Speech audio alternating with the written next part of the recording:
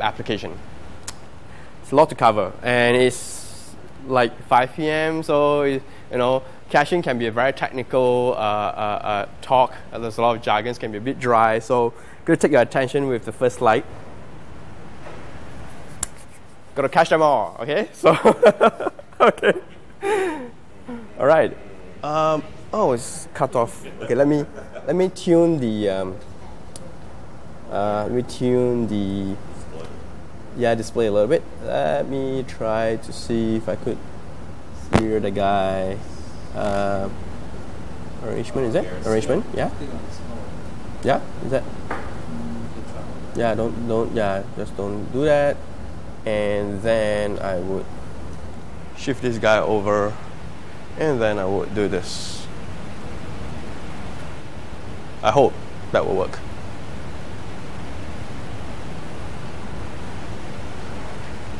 Really?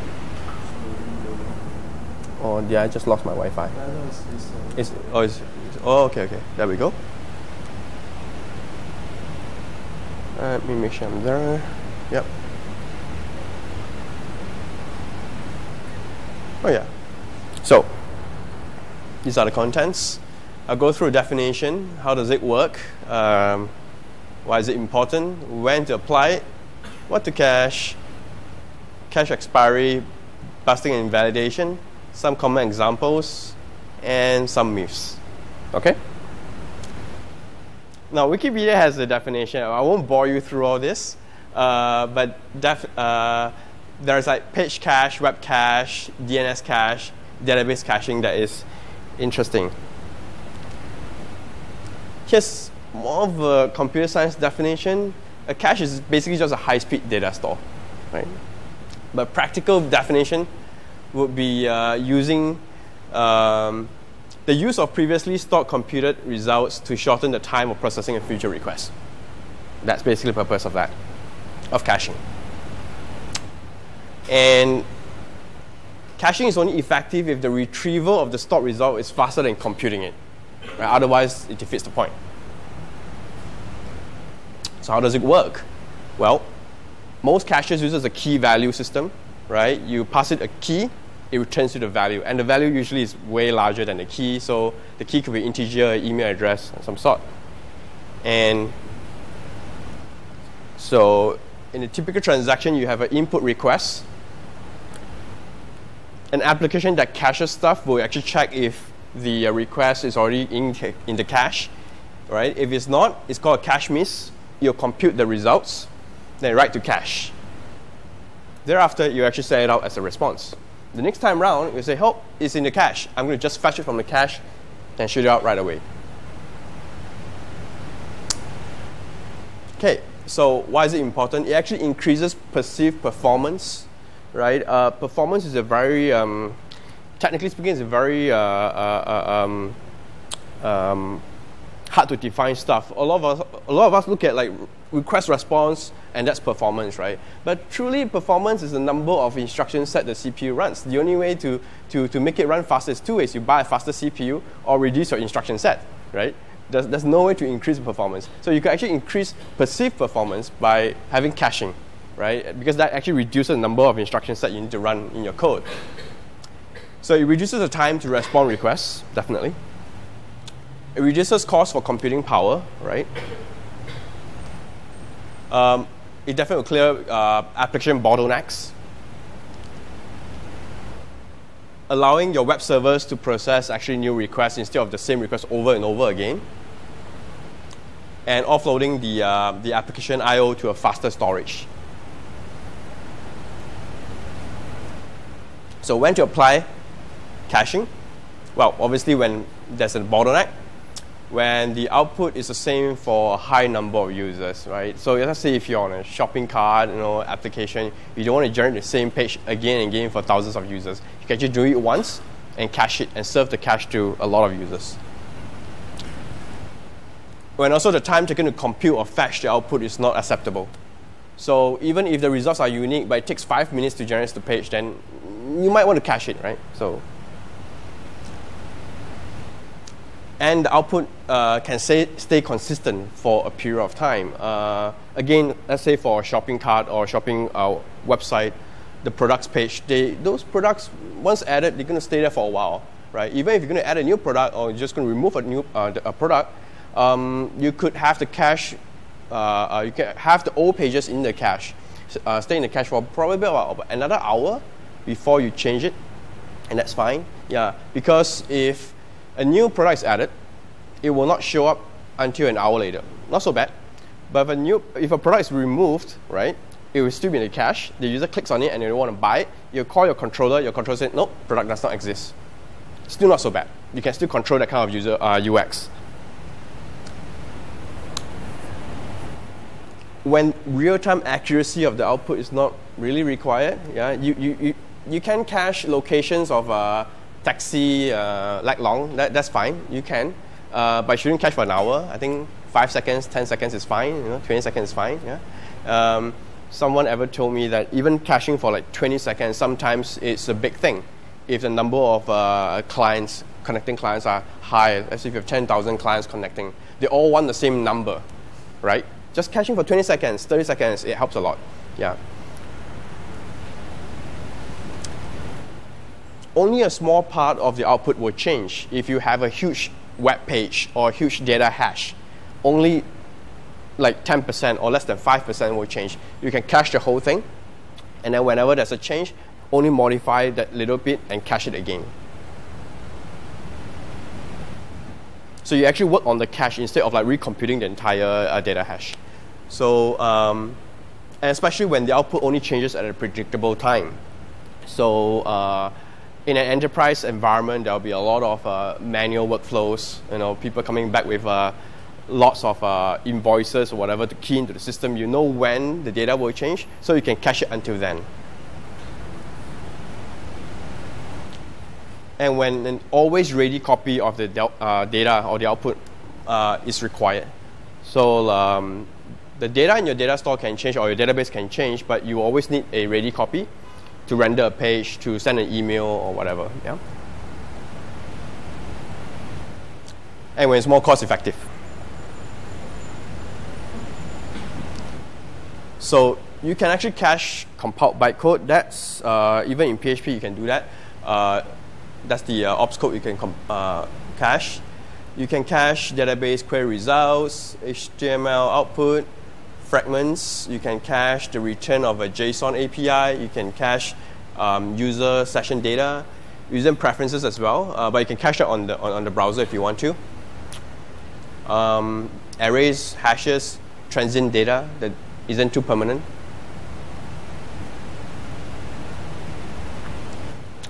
So there are like many layers in your infrastructure that you can apply caching, but a good number of us are very familiar with web caching at the edge level, like Cloudflare, CloudFront, your CDNs and all.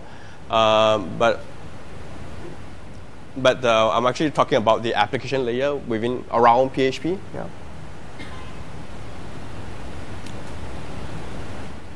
So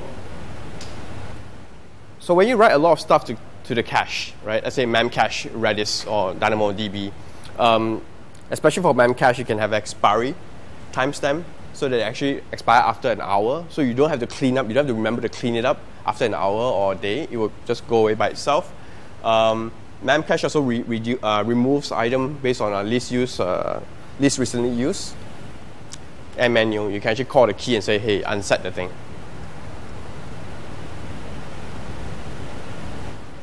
So applications can actually cache and forget. You can just keep caching stuff. Don't have to worry about it. If it's not used, it'll just go away. Yeah. If a new key comes along, if you use timestamp as your key, right? The new one will be used. The old one will be forgotten. That's fine. So cache busting is a technique where you augment the key to get a new copy of the data. So a very good example is that you actually cache a URL, right? And then, so the full URL is cached.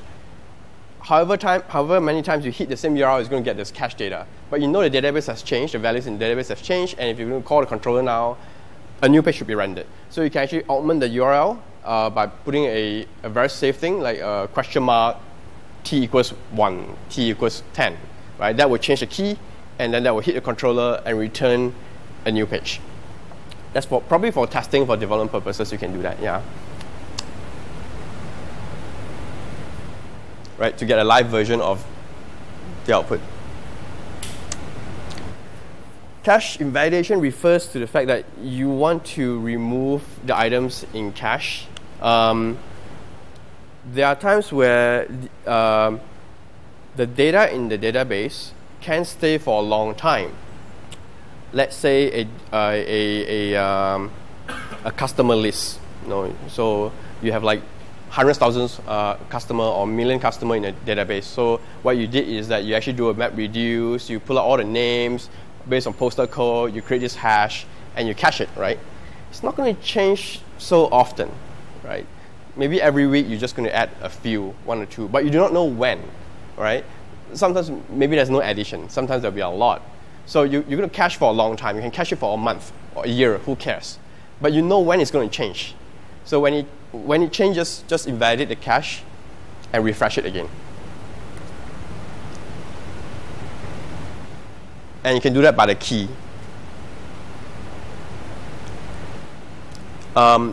Certain caching or solutions allows you to flush items older than a certain date. So you just keep the last 2 weeks, if that makes sense to you, depending on the application. Or in the case of Cloudflare, you can actually say, hey, you know what, all these pages that you cache for me, everything under /customers, remove them. They're no longer valid.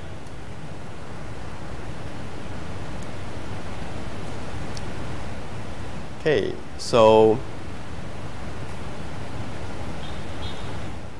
for a e-commerce website, for example, you can actually cache all the public pages because they're the same for all users, thousands and hundreds of thousands of users, they're the same, right? In addition to that, you can actually cache every product item fragment. So a web page could show like 20 products, right? Each of them could be a fragment, and you can cache every one of them. So if one product description has changed, you only update that product fragment, right? So, and then you invalidate the top cache. The top cache can now reconstruct everything, but it'll be quick because it takes all the fragments and assemble a new cache, right? So it'll be very, very fast. It doesn't have to re-render the entire page. But private pages, you will not cache them. You just leave them out of the cache, and then it will not be cached. You'll be generated dynamically.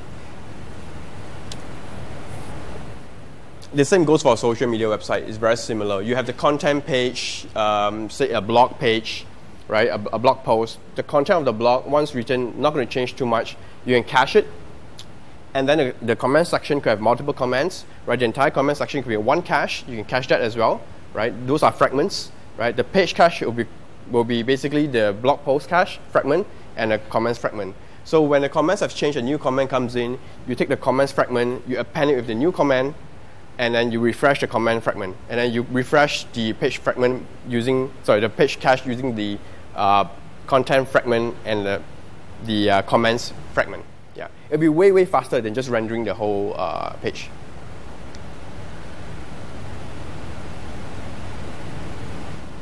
So some of these are some of the. Sorry. Let me go back. Okay. Yeah, these are some of the common app behaviors per se, right? These are the nature. You have like high write volume, high read volume, right? Normally in that case, the real-time accuracy is not so important. Facebook like counts, those are, yeah. Actually, Facebook like counts are not exactly the same across all devices. They are off by usually quite a bit, right? And after they reach like 1,000, they put 1K. So they can be off by quite a bit. Doesn't really matter. Yeah. But they are eventually consistent. Eventually. Low write volume, high read volume. Those are like web pages. Yeah. High write. Write in real time, but read later, like analytics. You track all the analytics trackers. and you have write in real time and read in real time, that's really hard to cache, right? Like chat messages, that's really hard to cache. And then you can write in batch and read in chunks.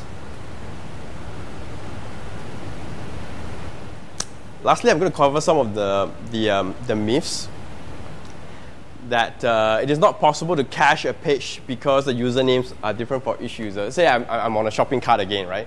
Okay, so I log in to one of these shopping website, and on the top right-hand corner, I have my username, right? Just because I have my own username on the top, it does not mean I cannot cache the entire page. I can cache the page without the username. I can save the username on a cookie in the browser, so that when the page is loaded, the cache page is loaded, JavaScript kicks in, checks the cookie, and write the username on the top right-hand corner, right?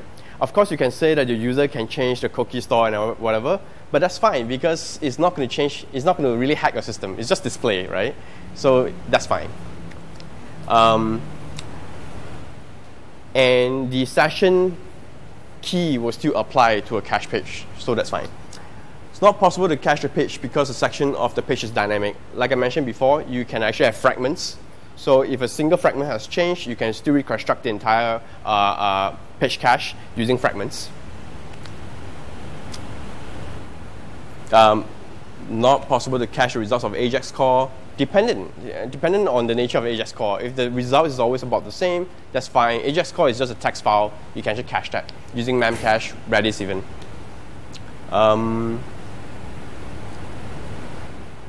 Caching is bad because it leads to stale data or HTML. Yes, unless you put in some cache invalidation rules. Caching should be avoided because you can always tune your code for better performance. I have heard this time and again. Don't cache at all. Write real good code. Make it fast, right? If Ruby is slow, switch to Golang. If Golang is slow, switch to Scala. Well, I would say use the best tool for the job. In this case, if it's a static HTML for millions of users, use a high I/O solution like memcache. I think is fine. Varnish. I think is fine. Don't render the page over and over again. Sorry. Right. So that's really a myth. Yeah. I think this is the last one. Caching is good for read operations. That's also quite common thinking that you only cache stuff that you read. Actually, not true. You can actually use a high-speed data store. Remember, cache is a high-speed data store for fast writes. All Facebook likes are actually stored in memory first.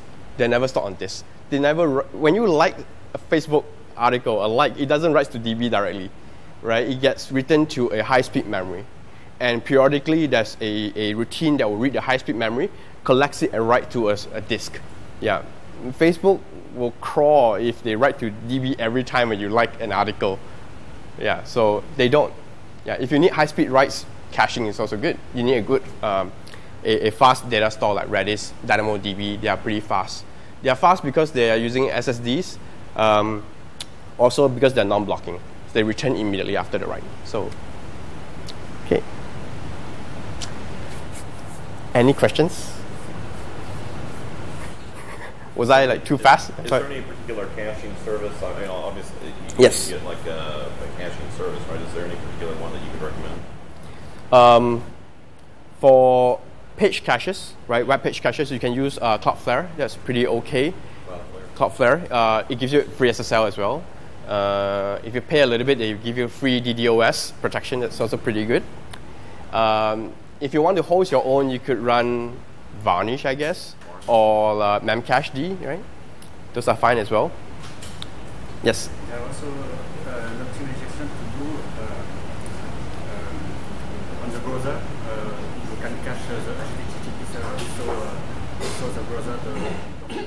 Oh yes. What I did not cover was basically HTTP headers, right? You can actually set the headers to tell the browser not to retrieve the page again. Yes, that's also a good technique. Yeah, you could do that as well. And about one of the myths. Yes. Not the last one. The one before that. Before that. Yeah. Caching should be avoided because you can code for better performance. I had a story before I came to my last company. Okay. It was 6 years. They installed Memcache, and all was so faster, but the code base become worse. Right. So if you abuse the cache, right? Yeah, it can lead to abuse. So developers don't write really performant code and just cache everything, right? So for a certain nature of apps where they generate very static pages, the developer can get away from that. But when you have, say, like Netflix, the dashboard, your video dashboard on Netflix or channel dashboard on Netflix differs from user to user. So they can't cache one and serve thousands, right? Yeah. So the best you can do in that scenario is that knowing every user has a different dashboard, every night or every hour, you look at their preferences in DB, hit the cache, you refresh the cache by running your code, construct it before even the user retrieves the dashboard. So by the time they do it, it's immediate. They will get it like, yeah. So, but yeah, it's true. You can actually abuse. Yeah. But so it's like both extremes, right? So you don't want to abuse it. At the same time, you don't want to rely 100% on code. Yeah. But because of that, my boss thought that they remove cache altogether. was the best functionality. Wow. So when I come, I can do better. Yeah. So I would say this. In the ideal world, you write 100% performant code. But to achieve the last 10% performance takes probably 90% of the time. So what costs at what cost, right? Are server costs more expensive than engineer costs? I don't think so. So if you were to turn on the cache and leave the last 10% tuning, right, and avoid the last 10% tuning, you probably save a lot more money, running your infrastructure than paying salaries to engineers. And more often than not, there are more cutting-edge platforms or programming languages that promises really, really good performance, right, at the expense of lesser features and no TDD, no BDD, no testing suites. So the developer could do a hello world that's freaking fast. But then when it comes to really complex business logic, they just could not finish the code, could not deliver the code, right? So yeah, so it's more of a balancing act here. Use a tool that you're very comfortable with that is more or less 80%, 90% performant. Leave the last 20% to caching. I think that's fine, so long as the nature of the app suits caching, right? Like I said just now, chatting apps are very tough to do so because the message comes in, you need to broadcast immediately. You might ready to DynamoDB very quickly, then broadcast it, right? But you don't really need to cache it because you have to push it out almost immediately. So you only so-called cache it. Not really cache. In fact, you can use DynamoDB as your persistent layer, just in case if the server dies and boots up again. But then if you have a very good redundancy infrastructure, the other server will pick it up and just send it out. Yeah. Right. So nature of apps, yeah, the developer has to look at the nature of apps and pick the correct caching strategy. Yeah. Cool. Thank you. All right. Any other questions? Oh, yes? Very good. Thank you. Yeah, yes. Let me take this out. So Sam has covered the principles behind caching. So I'll just be touching a little bit on the different tools that we would use as a PHP developer right? So let's see. Okay, yeah. So according to the PHP the right way, they talk about opcode caching. So what Sam talked about bytecode caching is basically what we in the PHP world use called opcode caching. There are a lot of libraries out there. So there's already available for PHP. So opcache, for example, is the latest one, and it's basically comes packaged together with PHP 5.5 onwards. So if you're already using that, you can turn on that module. It's a core module in PHP. It's available from 5.5 upwards. I think is also lower versions available in lower versions of PHP. Before that, it was APC, which is called alternate PHP cache, and before that, there's also Xcache and Zen Optimizer and a few others. There's a whole bunch of them out there. So this is usually a module. If you choose one, you just switch it on and it should work. Try not to mix them together because you get some weird results. They have opcode cache of an opcode cache, which is kind of weird. Yeah. So the example of doing this, I can show you a quick example which I wrote in. You look at the sample code, the sample code repo. There's a new folder there called caching. Inside there, I have a small little Docker file which has some of the codes I'm talking about, right? So I'll show you right now one of the examples. So here I have a Docker instance installed. It's running PHP 5.6.24 as an Apache app, and this is the app. It's basically just showing you the PHP info. I can show you the page right now, which is this. Right. So over here, if I look for op cache, there's no mention of it in the module, which means it's not turned on. And if I change this now to just hello world, so one way we kind of like play around with to measure how much we have improved is by actually to know how much we've actually improved the performance using caching. We use tools to measure it. For example, we use Apache Bench over here. So we use Apache Bench right now. Basically, what it's doing is it takes 10 concurrent connections, hitting the server 5,000 times, right? So it's basically hitting port 8000, which is where the app is, and this is usually it's without caching. It's without opcode caching. Let's look at the performance, right? It's hitting with it's showing you 500 every 500 requests. It goes through. It shows you. Right, so on average, it takes about 27 milliseconds. 50% of them, longest request took about 148 milliseconds. This is without opcode caching, right? So right now, let's turn on opcode caching by rebuilding. Let's rebuild the Docker container with opcode, OP code turn on, OP cache rather. Live demo, please work. Seems to work. Okay. Right, let's just take a look at it again. It's just showing nothing but just hello world, right? So the same code, I'm going to run the test again. So notice it takes about 27 milliseconds on average, maximum is 148. If I run this same test again,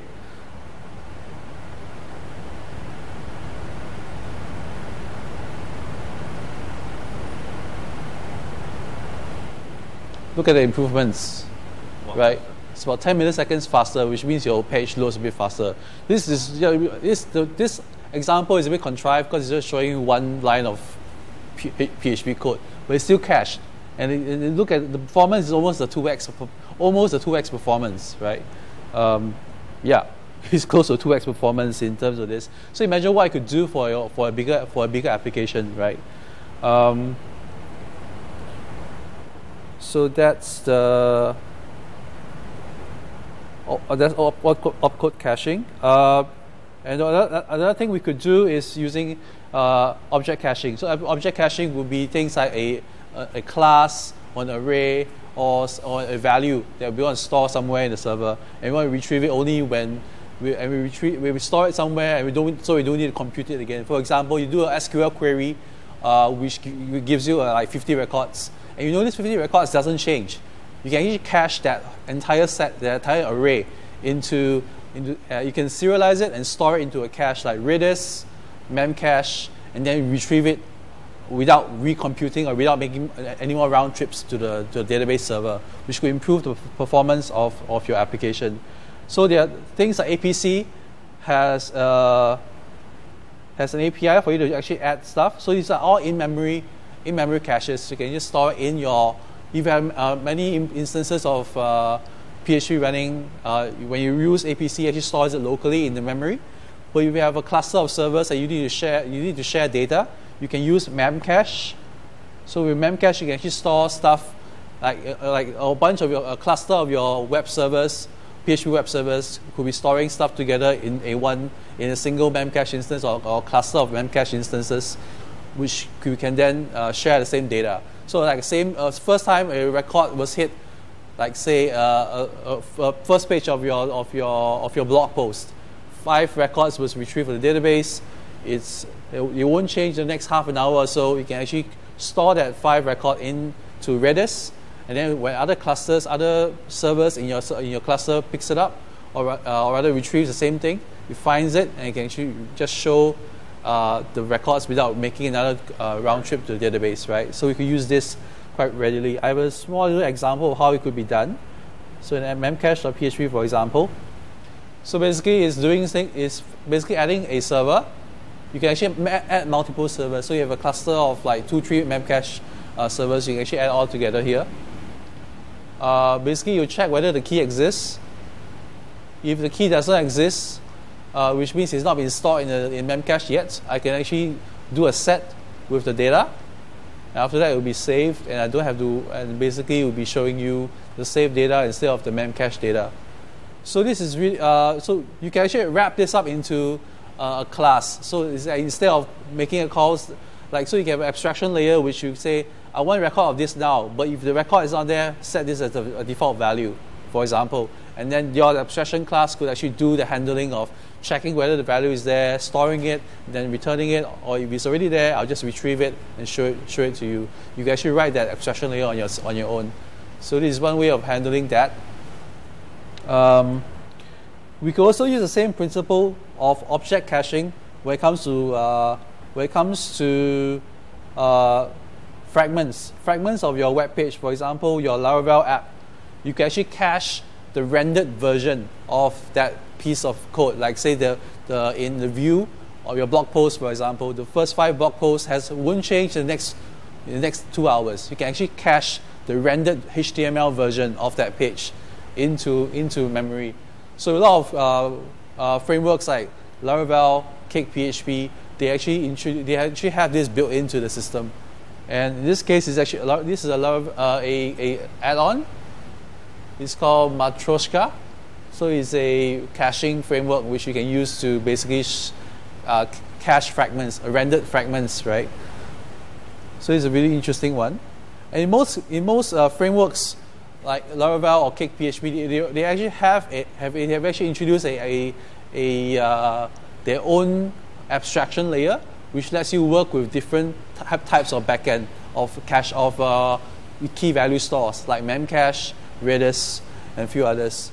So this example of Laravel, you can actually store and retrieve stuff from either a database, a Memcache cluster, or a Redis cluster. So you can actually store stuff that you don't have to worry about, oh, do I have to know how to actually write stuff that interacts with the Memcache server, or do I have to write stuff that interacts with the Redis server? You don't have to worry about that because the framework will actually abstract away that complexity and just have one common interface which lets you interact with different types of backends, right? This is an example of caching done in Cake PHP. Right, so you echo the element and you actually cache it. You can also specify the key that you cache this with, and you can also specify the expiry time, like how long this cache will remain there. Right. So what Sam talked about in terms of cache invalidation, it could either be a time-based cache invalidation, so it will expire, or it could be key-based. Basically, your keys you can embed certain values in your cache key. So if something has changed in the content, for example, the rendered version of the code will have a certain MD5 hash. You can actually use that and store that, make that your key, right? That's one example of doing it. If you're using something like Redis, you could even do like nested. In Redis, you can do nested values. So the way that you write your cache keys, if you actually invalidate a whole bunch of you could invalidate a whole bunch of IDs that comes after a /user 5 blocks, whatever, all that is cache invalidated. If you're using Redis, you can actually delete the entire block of keys by just doing something called star, right? You can, there's some command you can push, throw in and say anything that have a certain pattern. You can remove all those caches, all those values in the cache, which is kind of cool. But that also, of course, requires you to know how to interact with the Redis server directly, which is, yeah, one way. Right, so that's actually basically all there is to caching. I think we covered almost everything, right? Is there any questions with regards to what Sam has talked about and what I've talked about? Yes. What I recall is that one of the caching system, right, which used to be more popular and kind of got more popular and more getting disappeared. So, like, what if people use like this kind of so-called caching system, and that particular caching system is popular now, but in the future it becomes no longer popular? Would that require a lot of code to do it? Which is why if you work with an abstraction layer, yeah, use a framework like Laravel has they have a generic cache class. So what you use behind it is basically up to you to decide. So if you're using a memcache cluster, if the library changes, you will basically just the framework should handle that change for you, right? So you will switch from a memcache cluster to Redis cluster for key value caching. You just need to swap around, change the credentials, change the server IPs, and you basically tell it, I'm using Redis now. That's it. It should handle all that difference for you, right? You use, yes. I think what he means is like previously APCs. Right. Is caching from PHP 5.4. Right. Then from PHP 5.5, APC is duplicated and it started using cache. Yeah. So what his concern is like if there much change in the code in order to. I think APC and opcache, no. Okay. APC has a key value has a key value of the object caching component, and it also has the opcode caching component. Opcache does not have a object caching, but it's still just a opcode caching. So it's just basically replacing one extension with another extension. What it does underneath, I think, is pretty similar. I don't think it should be any difference in. Just go with what is the most latest and most supported. Why they change, I think it's a political issue which I don't want to get into. So, so yeah. And use dependency injection. Anyway, yeah. Yes. Do you know if OPCAche or the optimizer run on the same process as the PHP script? Because memcache is run as a service, so that could be a latency. But sometimes we need a memory cache. Right. So yeah. Until now, I wrote my proper memory cache, but with OPCAche or other. Yeah. So I think your question is that usually the memcache is not in the same container, right? So there's still a network latency, right? Yeah. And here's the thing. The thing is that the DB usually is also out of container, right? It's a process out of container. So there's also a disk and network latency as well. So given that memcache is faster, however, having said that, for a specific nature of application, I would even recommend a second memcache within the same container of your app. It can be recommended if the nature allows. As in, for whatever reason, you need the cache, super high-speed cache that's only for this instance of the web server. But that's fine. Why not write the memory cache, our own memory cache? Right. You mean within? You can. Sometimes in an algorithm we. Right. So it is, but a separate memcache container means it can be shared across all web workers. Yeah, so that you have that advantage. Yeah. In the previous company I worked in, we actually used Xcache to download a giant array. So there's an associative array which has feature toggles. Our feature toggles is stored as a giant array. Actually, we have a database table which is basically a bunch of feature toggles. And what we did was we basically retrieved that as an associative array, and we store the associative array in memory using Xcache. Yeah, but in RAM memory or? or you find memory? ROM. It's basically RAM. Basically RAM memory. Yeah. So. Either way, if you put it in your app process, it's memory. Mem cache is also memory. Yeah. It's actually the same.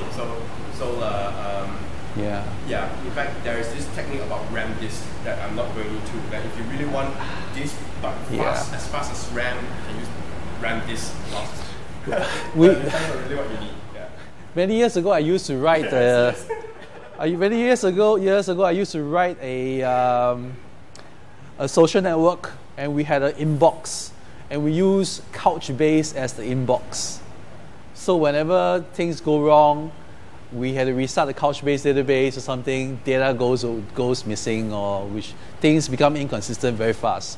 So key value stores like Couchbase, Redis, they are fine and good as a caching layer, but don't use them as a primary data store. Always have an authoritative data store like MySQL or Mongo to a certain extent, but I wouldn't recommend it. But go for something which is properly ACID, right? Like Postgres, MySQL, right, or MariaDB. Yeah.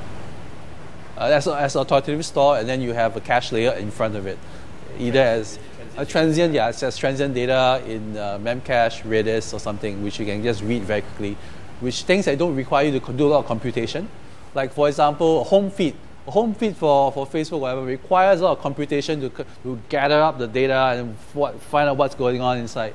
That computation takes a lot of time, and if you have to do that computation every time some person loads a home page, it's not practical, right? So you cache things, for example. Right? So we cache things in Redis, you cache things in Memcache, you cache things in local memory or as a file somewhere. It can be done, right? There's some view caching that actually takes the rendered version of the view and actually stores it as a temp file in the file system. They do that. Can be done. Yeah. Cool. Any other questions? All right. So that's it. We're coming to the end of the PHP the Right Way workshop. Thank you very much.